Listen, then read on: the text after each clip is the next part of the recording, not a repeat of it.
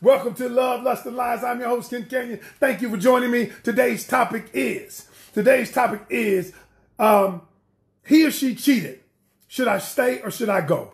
This is the last day of the whole cheating infidelity series, and I wanted to just give y'all perspective on a little different perspective on it than most people have. So here's a perspective on the story that I got, this story that came about, and I wanted to tell everybody about the story.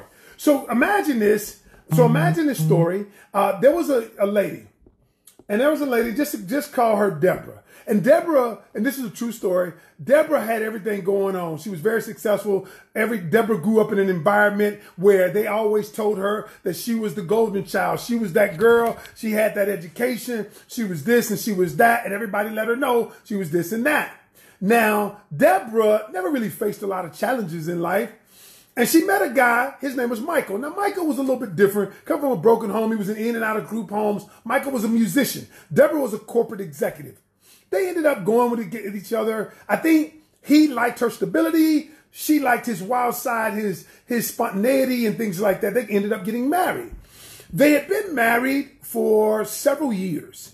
And then one day, Michael just happened to be looking at Deborah's phone because they were going to travel somewhere, and he looked at her phone, her reservations for the airline, and that's when he found out. He saw some text messages from another guy that Deborah worked with, and then he probed further after he saw these text messages because they were very inappropriate. He found emails, and long story short, he ended up finding out that Deborah had a 2-year affair with this guy, okay? 2-year affair with who she worked with. Now, the affair, why it happened, we talked about those things yesterday. One of the reasons why it happened was what we talked about yesterday, but I don't want to go over that today. But so Michael, heartbroken, because a lot of times we think it's the woman, y'all, always who is the one that's heartbroken. But in this case, Michael was heartbroken. And he wondered, should I stay or should I go? I built a life with this woman. I love this woman with all my heart. And this is not an easy decision. So I wanted to do, after hearing that, this person is not one of my clients, it's another one of my colleagues' clients. And after hearing that story, I decided that today I wanted to do an episode, should I stay or should I go? And I'm going to give you some practical things to think about when you're giving up all of that. So the first thing I want you to think about is this right here, is think about everything that happens to us in life. Everything, adversity, challenges, everything, devastation. There is always an equal and opposite benefit for the thing that has happened.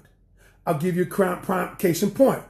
Had I not been 400 and something pounds, had I not, the doctor told me I was a diabetic, had I not done all of those things, blood pressure through the roof, I would not have made the change and be able to meet all of the people, all of the lives that I've changed in that area of my life.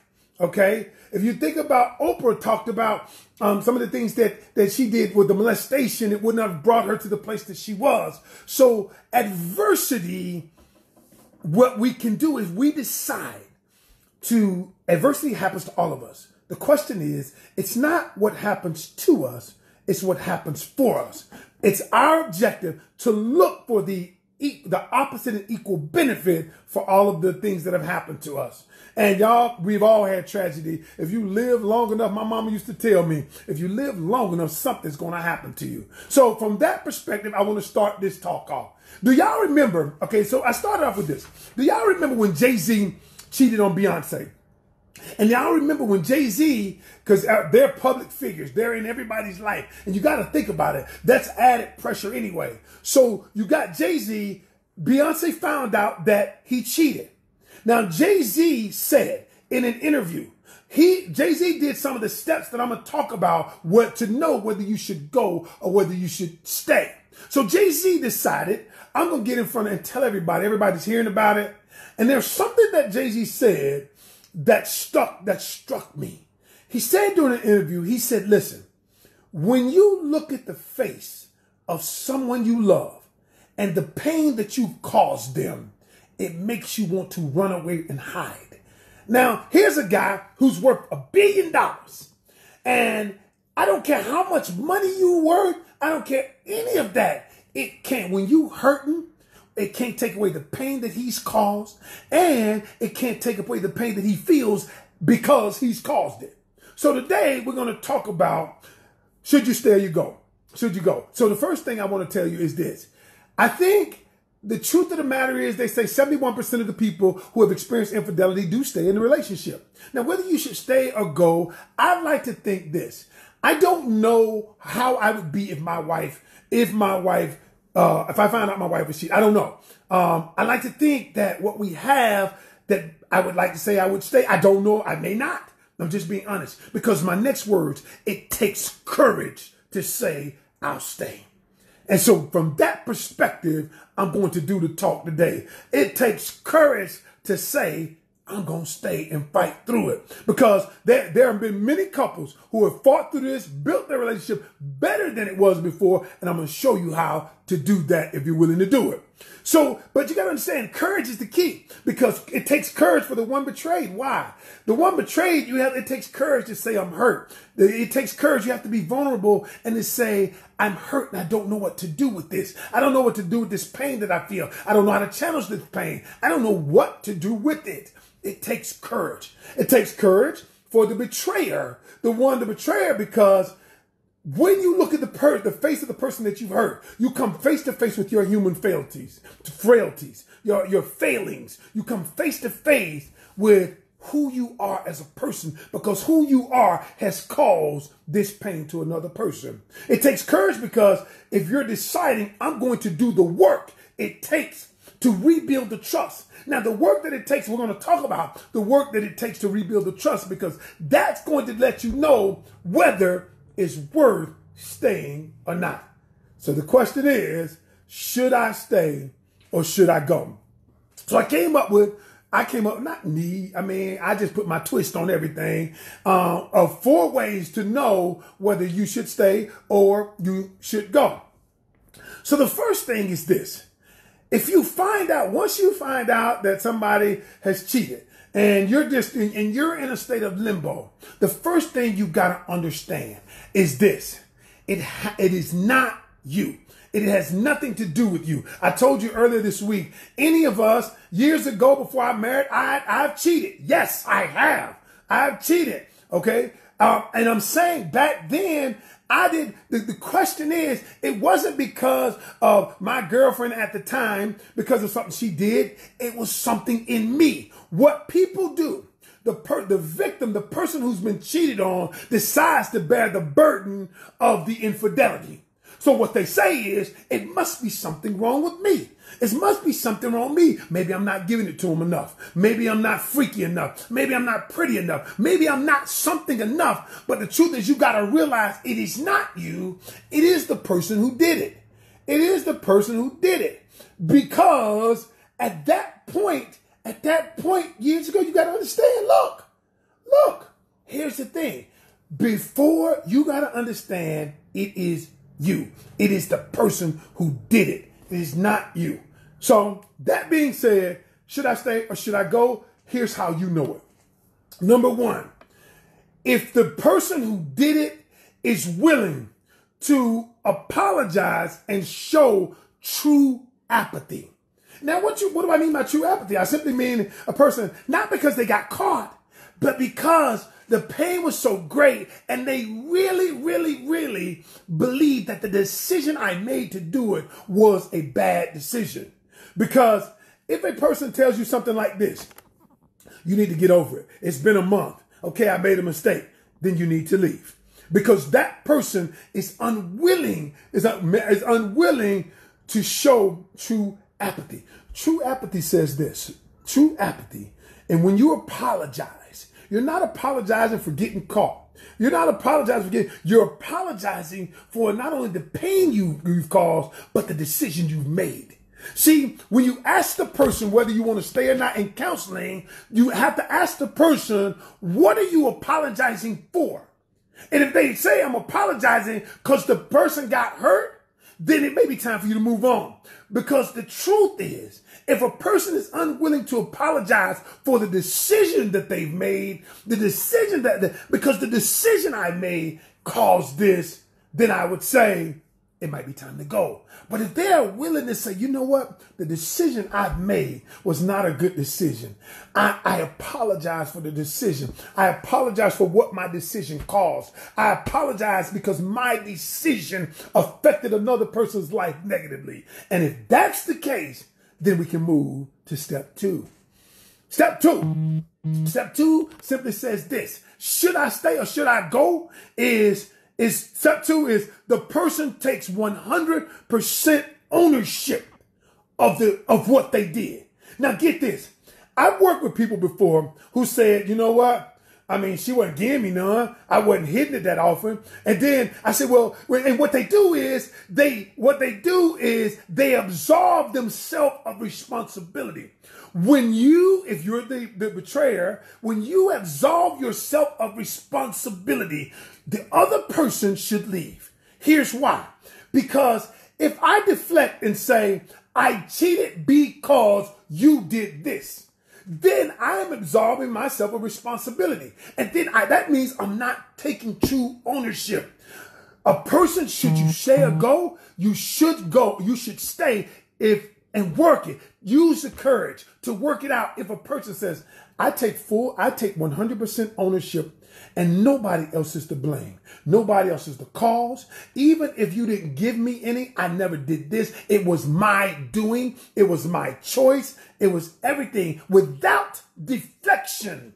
Without deflection. If I am unwilling to take 100% ownership without deflection, then the truth of the matter is, if I'm willing to do that, then I can move down this healing process.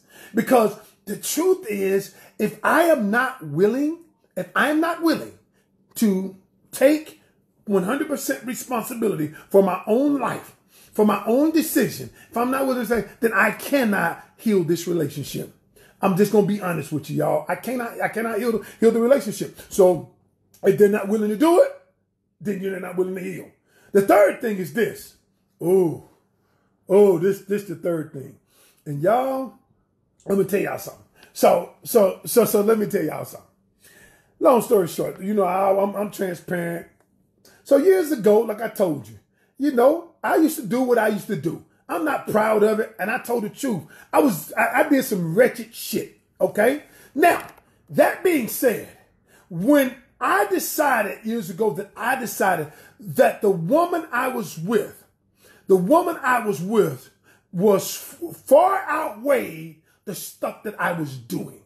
And I said to myself, and me and her talked about this recently, when I made a decision that my purpose, I've used this term before, my purpose was more important than pussy. When I decided to do that, I said, I've got to act as if I was already married. I wasn't married at the time, but I said, I'm going to act as if. Now, I had already done some stuff where my wife was checking my page all the time. So that meant there was a lack of trust in our relationship.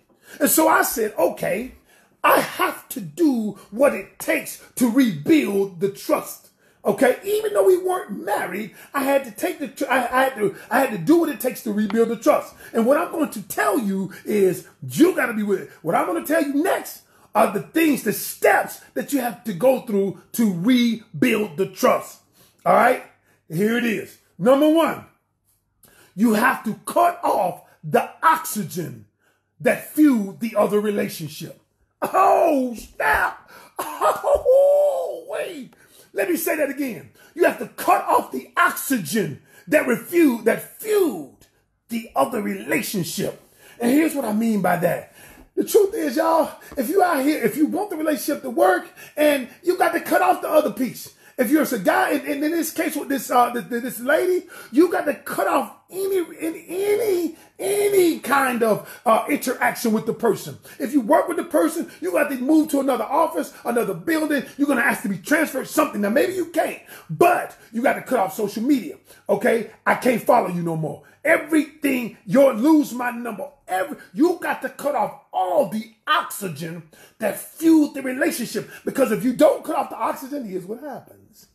Even even though you mean good. Even the Bible talks about it. Hey, the spirit is willing, but the flesh is weak. Because what happens is your mind from time to time begin to wonder about the things you experience with that person. And if you don't cut off all the oxygen, it can't die. It can't die. So what you have to do is you cut off all the oxygen, you get rid of the social media accounts, you get rid of the numbers, you do all of the things necessary so that it can die. And your brain is going to tell you because it felt good while it was going on. Okay? All those hormones that were released while you were sneaking around doing it. Y'all, there's hormones released. Why do you think people jump off of buildings? You know, like not to kill themselves, like jump out of planes. It's the rush. It's the hormones. That rush of doing it, that rush still exists. So you have to cut that off and get rid of it. Second thing you have to do is this. Oh, this right here. This is the part where a lot of people get upset. You have to be willing to answer any question and every question the spouse or the other partner who was cheated on, any question they have. Now, y'all, here's the problem with this. It's because, and let me get scientific. Let me get scientific because y'all know sometimes from time to time I get scientific. The reason why the person has the question is because every time the question comes, every time the thought comes in their mind, because remember what I told y'all before, the mind thinks in pictures. Every time they think about the infidelity, they think about the cheating, their brain conjures up a picture. Okay, watch this.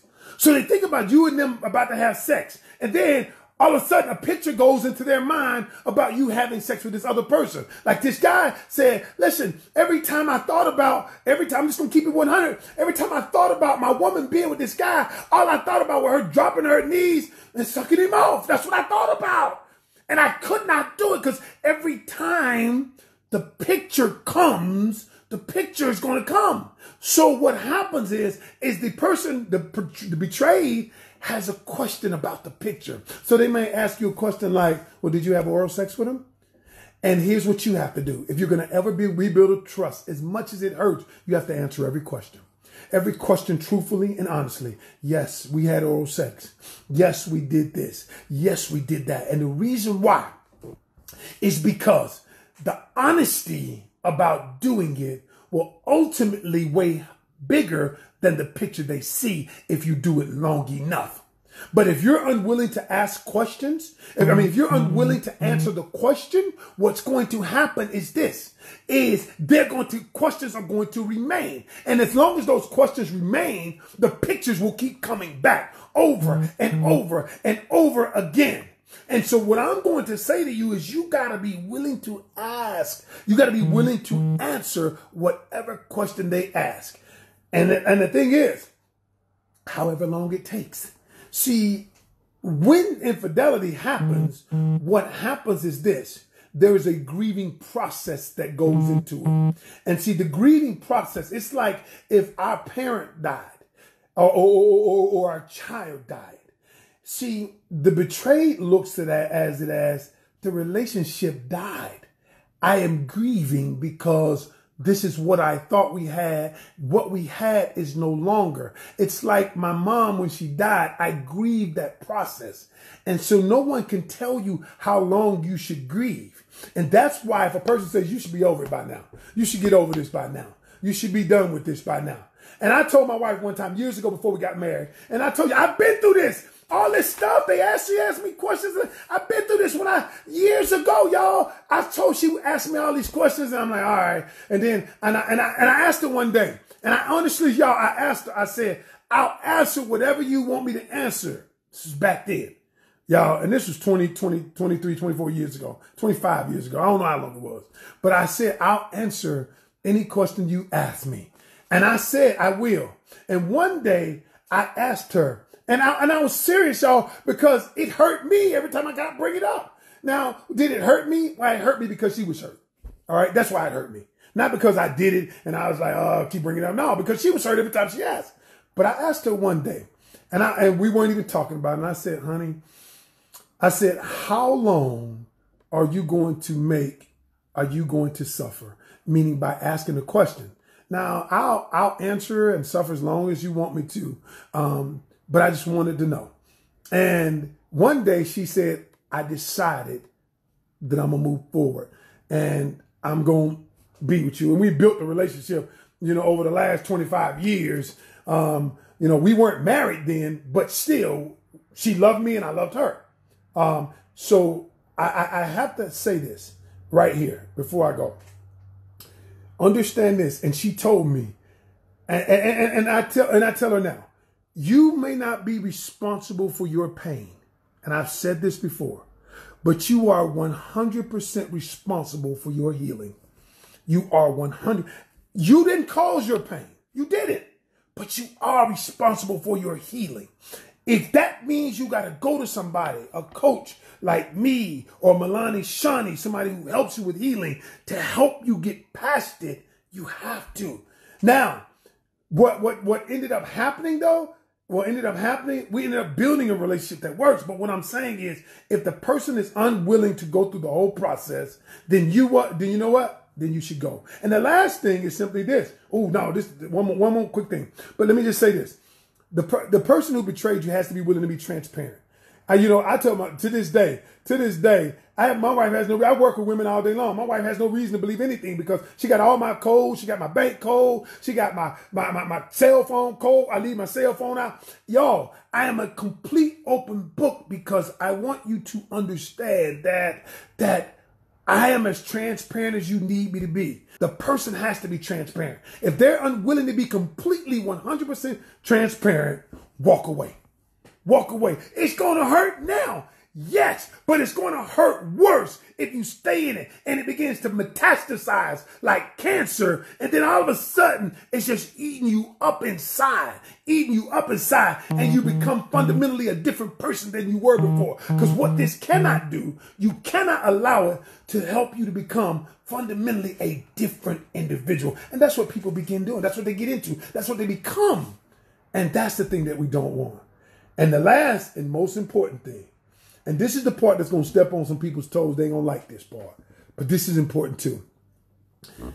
Is once you begin to go through the process of healing, doing the things, regaining the trust, you have to either go to someone else, coach, counselor, healer, someone else, or even within yourself, and you have to discuss in an earnest way what led to it. Now, I don't mean that you made the person do it, but both of you need to know what led to it. Is it because we're not communicating anymore? Is it because we don't have sex anymore? Is it because we don't have any intimacy anymore? Or is it just you just selfish? Okay, that's a possibility too. Or because you have insecurities and you want to know if you still got it. That could be it too. But you have to, once it's going, you have to discuss. You have to get on an intimate level and discuss what caused it. What caused it? What fueled it? What was the catalyst for it? Because if you never deal with the root issue of it, if you never deal with the root issue, the virus that caused it, no pun intended, but if you never deal with the virus that caused it, it could resurface, could cause it again. So what I'm saying is, let's build in some immunity. And this immunity is us reconnecting, rebuilding intimacy. Now, in some cases, it works out where people get back together. And in some cases, the other person doesn't want to. They're not willing to. Then you should leave. But if there's a chance and you can be courageous enough to stay, to retry, to do it again, I suggest you do that. All right, y'all. That's all I have. Listen, I'm your host, Ken Canion of Love, Lust, and Lies. And I appreciate you joining me, y'all. Thank you for listening. I appreciate all of you. And I am